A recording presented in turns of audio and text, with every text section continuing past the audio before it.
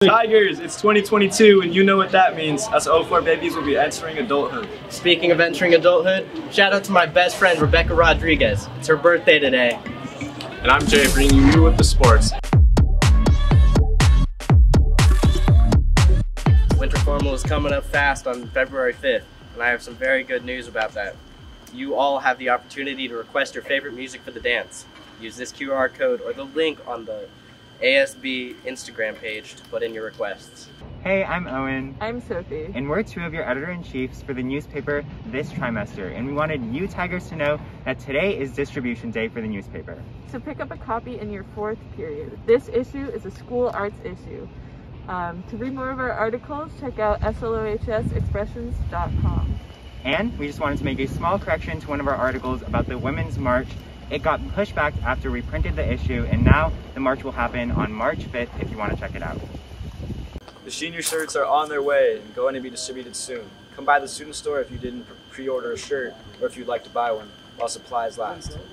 We will keep you updated with the shirts orders. Thank you, seniors. I'm now going to pass it over to my boy Jay with the sports.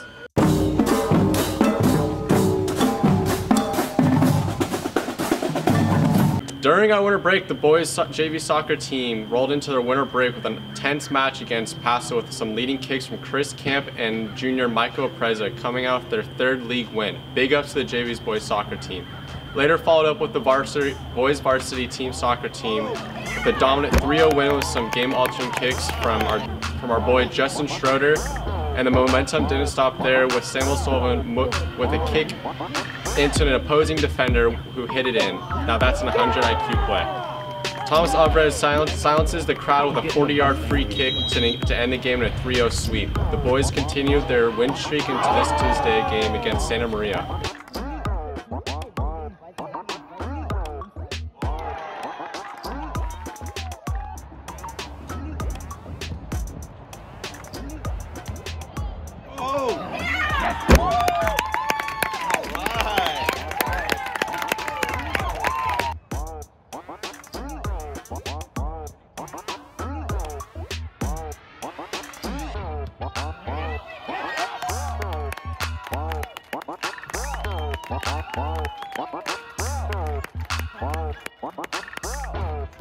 Thanks, Jay.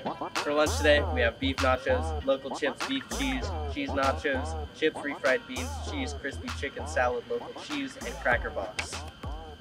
On this day in history, milk was delivered in a glass bottle for the first time in New York City. That's all for today, Tigers. See you tomorrow.